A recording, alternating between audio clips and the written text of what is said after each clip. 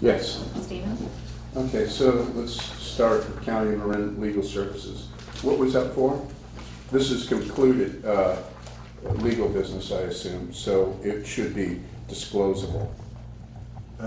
It's actually current legal business, not concluded legal business. I don't have a complete breakdown in front of me, but it's for legal matters that the district is utilizing counsel for. I can read. That's not actually telling me anything. Is that include the Millers? Yes. Okay. Okay, so I'm going through this, and I'm still not understanding how accounts are being assigned here. For example, 3352 Robin Bruton is listed as a vendor, but it's reimbursement for office supplies. She's not a vendor. The vendor would be, I would assume, Staples or wherever else you hold accounts. Why is it going through Robin Bruton as a expense and not directly from the vendor? Can I respond to this one time, please? Thank you. We do not have a typical bank. We do our banking through the county treasury. They have petty cash funds. We can't go to the bank to reimburse those petty cash funds because you don't go to the county treasury to take out cash. So we write Robin the check from our treasury fund. She cashes the check to replenish her petty cash fund. That's how our petty cash funds work. Okay, so with Staples, for example, you have a vendor account, but for whatever Robin's Bruton is buying, there are no accounts. The reason why I'm making a point of this is not to cast a negative light on Robin. It's the fact that we don't know, there's no direct accountability for the vendors. I mean, we don't know what that is. It's just, we actually have receipts for every penny that is spent through petty cash. It is all tracked, it is all maintained, it is all approved. Okay, so the University of California has a $50 maximum for petty cash, and apparently that Marinwood CSD is very liberal with the amount of untracked expenses that they allow their employees to make. No, it's not such baloney. It's actually you can look it up.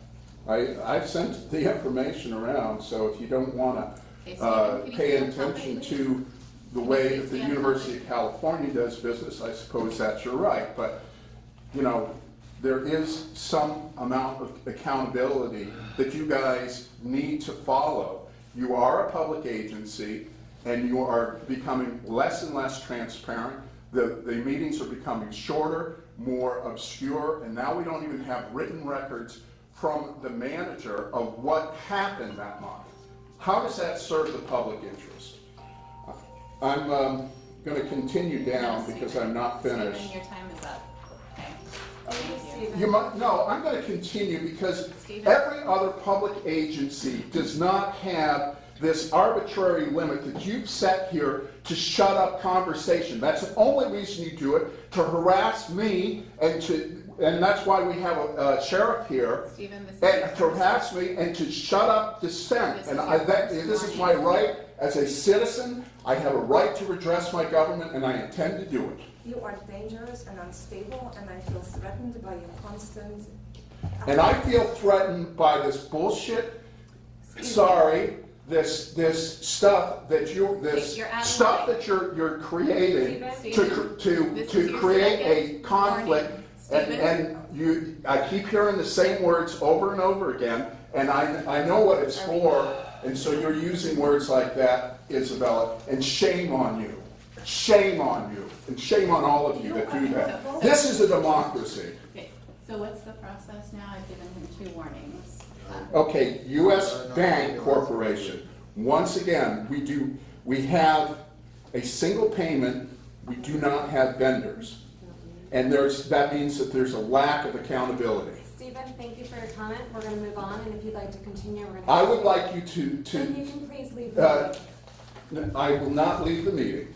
I will not leave the meeting. I'm not out of order. I am redressing the specific subject in the agenda. And here we go. 3382 U.S. Bank corporate payment services. We do not have any vendor lists. Stephen, I'm asking one last time. I would like us to all have proper decorum. I do not receive proper decorum. I get interrupted constantly. I get threatened like Izabela did. I get threatened. One last time to please You can stop. ask me again if you wish, but I am not. Officer, could you please help Dave. him? What? Are you gonna listen to them? I'm gonna, look, I have a right to be here. I have a right to film. I have a right to ask questions. I have a right to get answers. And as you can see, they do not want to give answers. Steve. They said they're moving on. If you'd like to address it later, do it in the next subject. Understand? It's okay. Okay? We don't give answers anymore. It's I don't buy that. I don't Okay. buy that. That's the democratic process. You've been to Allow other the meeting meetings. to continue, please. Okay? Save your comments. Let them go on to the next topic.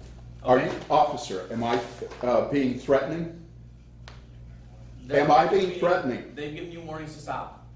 Is that threatening, that I refuse to stop and I refuse to back down from my civil liberties? Is that a It's threat? their meeting. So if you're not gonna listen to the warning, they're gonna ask you to leave. I don't want that to happen to you. So. They're gonna ask me to leave because I've pushed them like this. But the reason I'm pushing them like this is because they are asking me to basically shut up You and have, not. you have a message, but the delivery is over the time limit. So if you want your message to be heard, How many times was I interrupted here? I'm not here to debate that.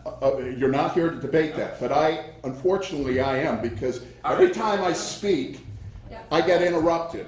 Okay, they're moving on next subject. Thank you. Thank you, officer.